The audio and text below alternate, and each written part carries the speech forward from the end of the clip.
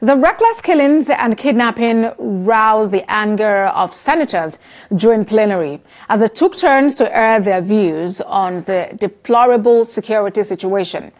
The Senate is concerned that the matter has become a recurrent topic for discussion and now needs urgent action. National Assembly correspondent Tijesu Adeoye reports.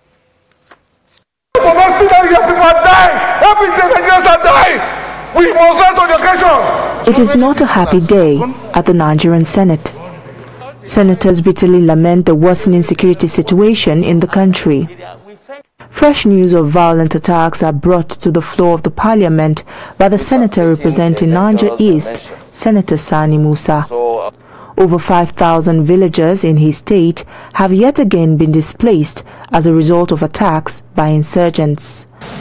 My motion today is on the activities of bandits and Boko Haram terrorists in Shiroro, Munya, and Rafi local government areas of Niger State, which has taken a dangerous dimension and requires urgent need for federal government to deploy troops and other security apparatus to immediately bring an end to the menace of this insurgency and terrorism in Niger State and other parts of Nigeria.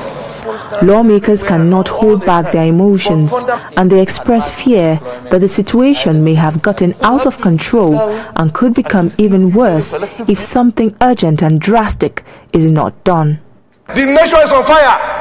The president must rise to the occasion. It costs us nothing to get foreign support. We must rise to the occasion. We must bring in people to save this country, or else we'll be consumed. We are all going to be consumed in this place. Sitting here pretending to say that we are the people of the country until when one of us is killed before we will know precisely what is the problem on ground. They say the government must stop paying lip service to an already bad situation as it has shown clear incompetence in handling the matter and must begin to seek foreign help. A lot of Nigerians have raised their voices. Is there any shame if the Western powers, they have the powers, the arsenal to fight this warfare? Why can we not invite them?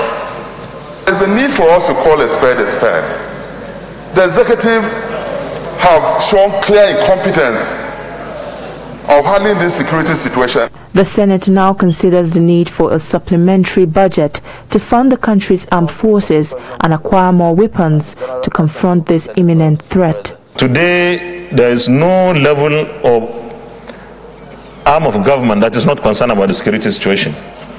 Everybody is concerned. What is crucial is for us to buy the bullet.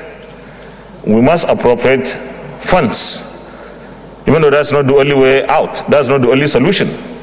But the military, particularly our security agencies in general, require additional manpower, so much manpower. The leadership of the National Assembly will on a later date hold a security meeting with the Commander-in-Chief of the Armed Forces and hopefully come up with effective resolutions that would stem the tide of insecurity bedeviling the nation. Tijesu Adeoye, TVC News, Abuja.